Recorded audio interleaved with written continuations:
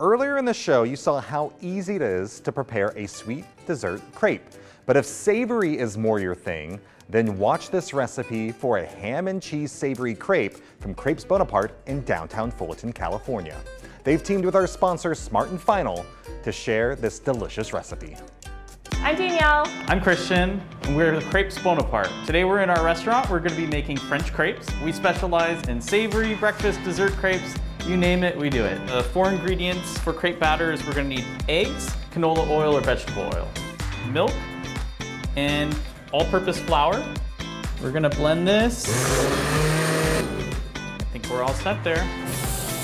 We're going to pour on the crepe griddle here a medium-sized pancake. We're going to spread it out to the edges of the pan.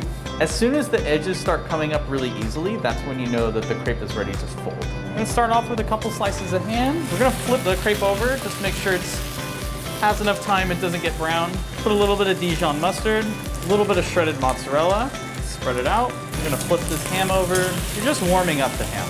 Set it on the crepe, fold our crepe into a nice little triangle there. It's your traditional ham and cheese crepe. We hope you enjoy your ham and cheese and hazelberryana crepes. You can find all the ingredients to make these at Smart & Final. Bon appetit!